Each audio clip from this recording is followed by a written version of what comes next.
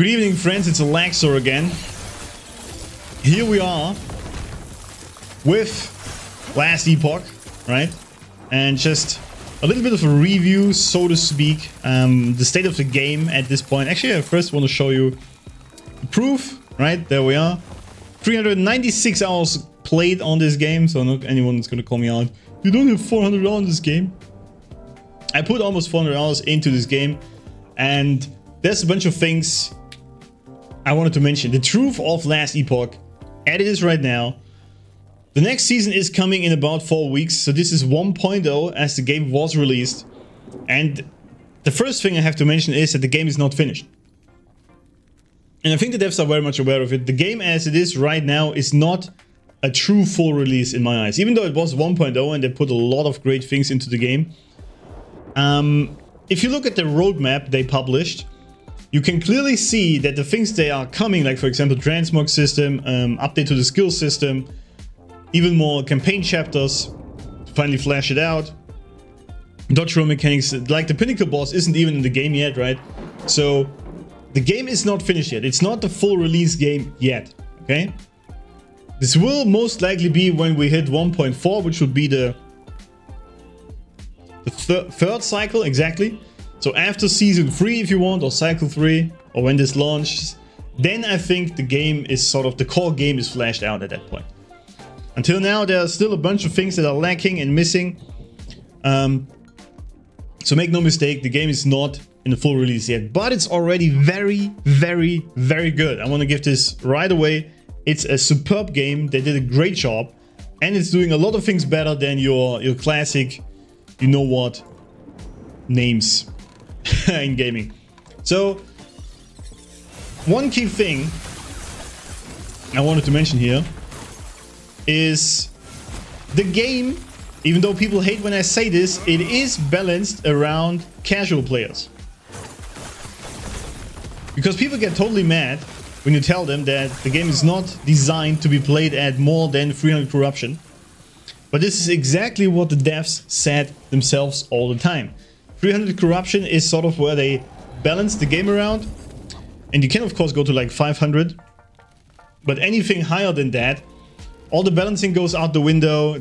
All the builds don't really make sense anymore in how they operate. So any build that can go higher is currently bugged or not working as intended.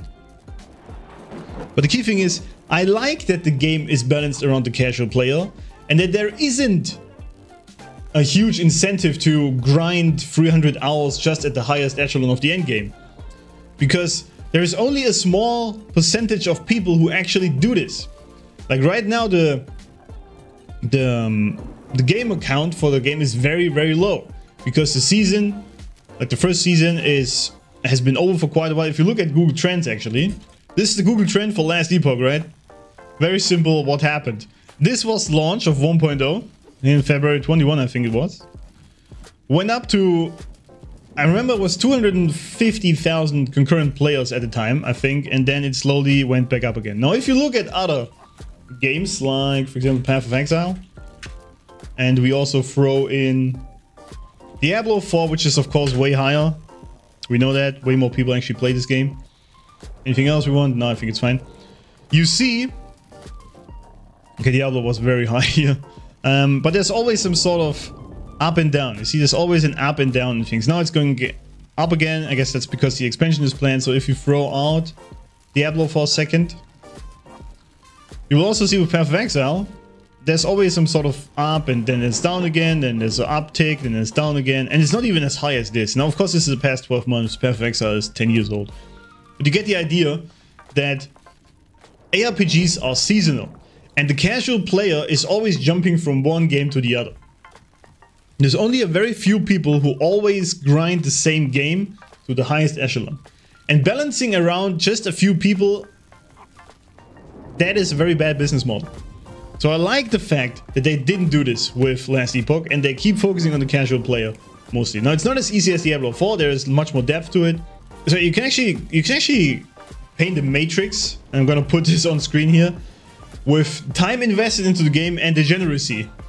And Path of Exile, of course, is sort of very high at the time investment and degeneracy. This is sort of where Path of Exile is focused on. It's not really for casual players anymore because it's virtually impossible to get into the game. Diablo 4 doesn't have much depth, so it's really just for time investment very low and for the casual player. And Last Epoch is sort of in the middle of that. It's still easy, but it has some depth to it if you actually put in the time. And this is what I've been doing, for example. I know the season has been over for quite a while. People are not watching the game or even playing it. So I've just been doing build guides. I've been respeccing all the builds. Because, you know, every single one of these skills, right? Every single one of these skills in the game has its own passive tree. That's about 118 passive trees for this game.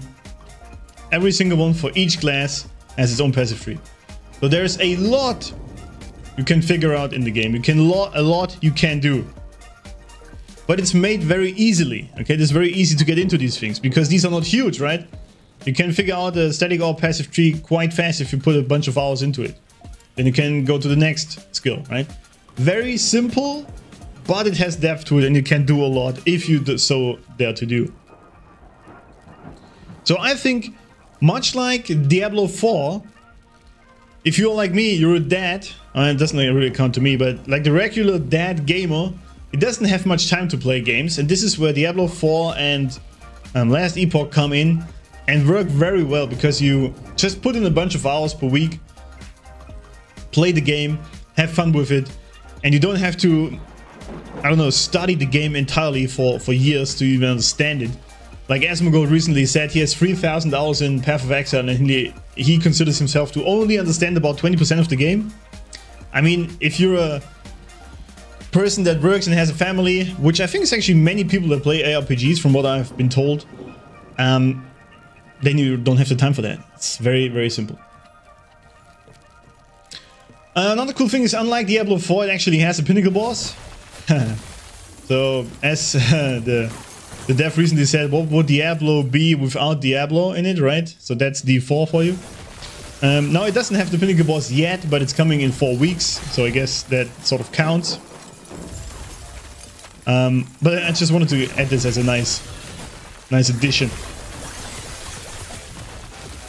There's another thing, I know I'm sort of banking around the casual player thing, but there are statistics for Last Epoch that most casual players, or like most players actually, they didn't even finish the first monolith boss. So let's actually look at this. These are the monoliths, right? Over here actually. This is the end game, right? The end of time. This is the end game of Last Epoch. And you have to play through all of these monoliths first to even get to empowered timelines where you get the good item drops.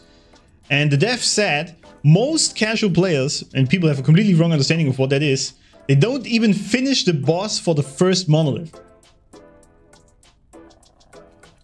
That's actually kind of crazy to me, because this is where you actually first start your build. This is where it actually starts to come alive. So it's kind of interesting that most people don't even get there. So I think this is just for you to wake up and for me to wake up what the casual player actually does. He just plays through the campaign, maybe he tries another class, maybe plays a little bit of the monoliths, and then he's done. And admittedly, I can understand why this gets boring fast, because you just keep playing these echoes, right? Wait, I don't want to travel there. And you keep playing these, right? These small, quick things, and this just gets boring fast. I can totally understand this. So them adding more endgame content to the game will definitely help with that. So I think all the endgame content that is coming, because there's a lot of endgame content coming, will mostly be watched on streams actually. People will not even play it. So it's just people like me or any other streamer that streams the game, and people are going to watch him actually fight the pinnacle boss. I don't think many people are going to do this. A bunch, of course, sure. But from what I've heard, what the casual player does and is, they don't really seem to care about that much. It's kind of crazy to me. But this also shows the state of the game, that the end game needs more stuff to make it more enjoyable, and they are working on it. And they also said, especially because you have to go through the unempowered monoliths first once entirely to even get to empowered ones, which is very annoying if you have a good build especially, or leveling your other characters, and they are working on rectifying this. So you can get faster to empowered monoliths, which is great.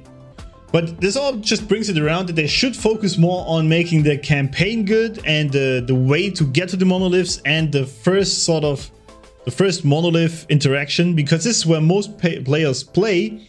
And you have to understand this way. The casual gamers who buy the game, they are the ones who keep the game alive with the player numbers, because they are the majority of gamers. Now, of course, there are degenerates like me and you who throw money at the game like crazy so they actually can survive with it. But you need both. You need the people actually playing it. You need big numbers, otherwise the game just dies out.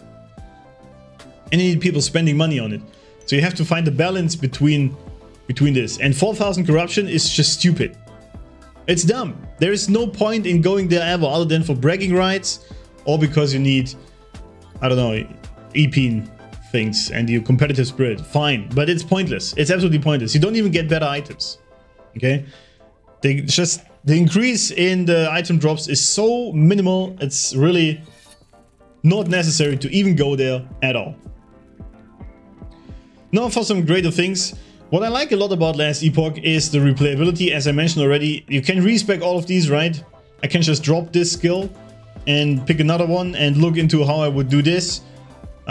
Pick the volcanic orb and look how I would play this. So this is what I've been doing all the time now. As I said earlier, I've been just making build guides. If you look at my YouTube, for example, right, it's all just build guides. Need this Infernalog, the Poison Warlock, the Fireball Sorcerer, Torture Queen, then with the ADHD Rogue, Bud and Bob Melee Necromancer. I was just doing build guides. I was just changing all these things up all the time. This is what I've been doing, and it was a lot of fun. Just exploring the skill trees, looking at what you can do with your builds. So the replayability of the game is great with that respecking mechanism in the higher ranks. And you can do this easily also at if you level one of your characters to like 80 plus. You can respec them so fast, no problem. That's just really, really great. Now there are a bunch of things they still have to work on, as I said, to sort of smooth out the curve. Also, they said once you get to level 80, this whole mechanism of skilling your skill tree sort of just vanishes. Because once they reach 20, that's it. And then you sort of lacks what do you do with it, right? Respecking, of course, but just playing through it, you don't touch these ever again later, right? So they said they're going to improve this in a way. Something will be coming, so these are actually more replayable the longer you go. Or whatever it is with this. I don't know what they're going to do with it, but definitely something. Yet there are still some things necessary they have to change, and I keep talking about, for example, the set items. We don't even have them here. The set items, these ones, right? The green ones, they are still ass. Absolute ass. So they're going to be changed. They want to add idle crafting. The transmog system is coming. People are still asking for other genders for the characters because you can't choose them right now, unlike the male and female. So that's a bunch of things the game still needs to work on. So I think after 400 hours of Last Epoch, here is my verdict, okay? There it is. It's a fantastic game. You can already play it. I cannot judge if it's better than D4 because I haven't played it, right? I think it's better for the casual player than Path of Exile because you can get into it faster and easier. It still has depth to it, so I think it perfectly strikes the balance between being too easy and running out of content fast and being too deep so you can't get into it properly unless you spend years into it. It perfectly strikes that balance. Also price-wise, it's great that you don't have to pay for expansions. Everything will be free always. It's only monetized with cosmetics. That's a big plus. And the devs are listening. They play the game themselves. They know what they're talking about. They're listening to the community. They even run polls what they should do. So this is great. Everything's great, really. But again, the game is not in its core finished state yet, in my opinion. So if you want to have the full experience, that's going to come with 1.4 in my eyes, when you also have the transmog system and the skill updates. Until then, there will be a lot of great changes. And especially with 1.1 now, we also get the pinnacle boss and another great things. Also a lot of skill reworks. So there's going to be a lot of build guides for me again, I guess, because everything's going to be changed. But make no mistake, it is not finished. Then again, what ARPG is actually finished at launch these days, right? D4 is only now getting good, I've been told, in Season 4. So maybe that's just the way these days with ARPGs. I don't know. Maybe that's just how they do it. Again, it's still very rounded game. Some masteries are currently pretty bad, but they will work on it. Generally, I mean, I stream this game all the time, so I guess I'm a bit biased. I like it a lot. It's a truly great game. You can have a lot of fun with it already, but make no mistake, you want to play all the content, you want to respec a little, you want to try some new builds, but then it's totally fine to go to another game. Then play the next season of Diablo, or play the next season of Path of Exile, or Path of Exile 2 is coming this year, right? So, which I will be streaming and playing for sure. So there's a lot. And I think it's also totally fine. It's not like you are an asshole for skipping Last Epoch just because you love it so much, and then once you played through it and did your things, you do something else. I think that's totally fine. So anyway, as I mentioned, the verdict is this game is fantastic. I do think it's one of the best ARPGs ever made, and they set out to make a true successor to Diablo 2, and I think they cut that completely. They did it. There are some things, of course, still, but generally this is one of the best games ever made if you are into ARPGs. That is my verdict. And again, understand who you are as a player. This is for casual players still. We know there's a lot of endgame in it, but the main focus is casual players. And Free and Corruption, what the game is balanced around it, most people don't even get there ever. So get your 4,000 corruption out of my face. It's pointless. Just for degenerates. Sorry, that's what it is. Absolute pointless to grind there. Except where the game is balanced around. Okay. Anyway, that was it for today. Let me know what you think of it. What your experience with Last Epoch was. How you think. Well, what do you think, Bird? What it's aimed for? What they need to change? Things that are definitely have to change or be added or be removed even. What you like about it? What's your favorite thing about it? Let me know in the comments, and I will see you in the next video.